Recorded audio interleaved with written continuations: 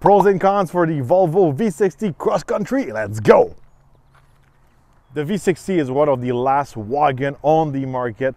With a market flooded with SUV, that's a big plus for me.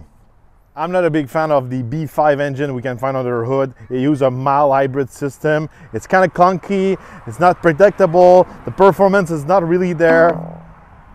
The cross-country version of the V60, it's the rugged one. We got more plastic, it's a little bit lifted off the ground.